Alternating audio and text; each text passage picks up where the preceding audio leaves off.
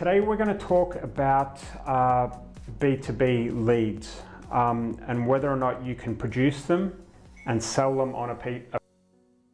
For those of you who don't know who we are, we're a lead generation agency, and we supply leads. Well, we've got 3 agencies now, one in Asia, one in the UK, and one in Canada, and we sell leads to business owners on a pay per lead basis, and that's predominantly what this business is about. We generate the FAQS from places like Facebook, and we sell them for hopefully at least 2x to clients who can still monetize those leads at that price.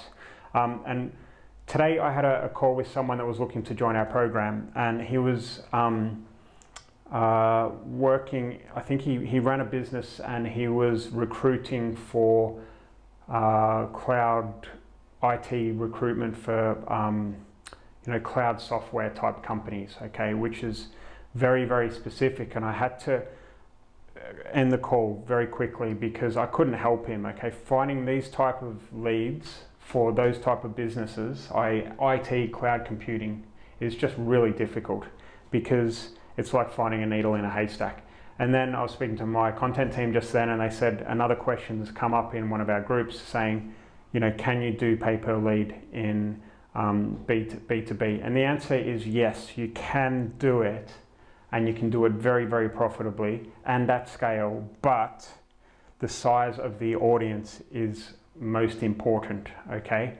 Because you want to have an offer that appeals to the majority of the business owners in the UK. I probably should have prepared beforehand, but I suspect there's many millions of business, probably 2 or 3 million business owners.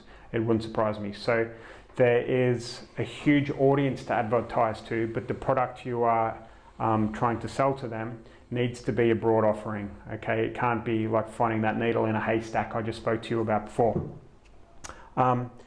So the other thing is the offer needs to be pretty, what I call sexy, right? It can't be, bookkeeping services or something like that, because although everyone kind of needs it, it's not really a great hook for advertising copy, okay? And it's really hard to sell kind of a boring product like that. So to give you an example of a better market, some of our students are in business tax efficiencies. So in America, there's companies out there that will reduce your tax bill by up to 75% in a very efficient way, which is legal, okay? And not many people know about this. They might have $100,000 US tax bill to pay through their business, but they can use some of that money to invest in other stuff or whatever. And people don't know that this is available to them. So when they see an ad on Facebook or on LinkedIn or wherever, then it's a very sexy offer, and it appeals to them, and it's a broad offer. Okay, a lot of people can benefit from this. So that's an example of a B2B niche, which is great for lead generation. And the fees that come off the back of something like that are astronomical as well, which brings me to the bottom point, which is you can charge more per lead. So there's going to be less leads available, but you're looking towards $100 per lead or more in some cases, depending on how valuable they are. So it's going to be harder to do 500 leads a week at $20, but you can do 100 leads at $100. It's the same amount, less work, and can actually be more profitable.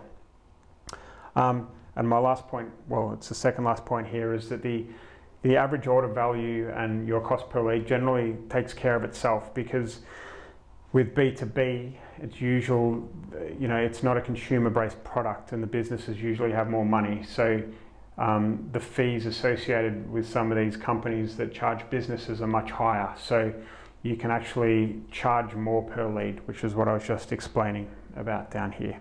So it's not so much about the average order value. There's usually a lot of fat in the amount of profit in those leads.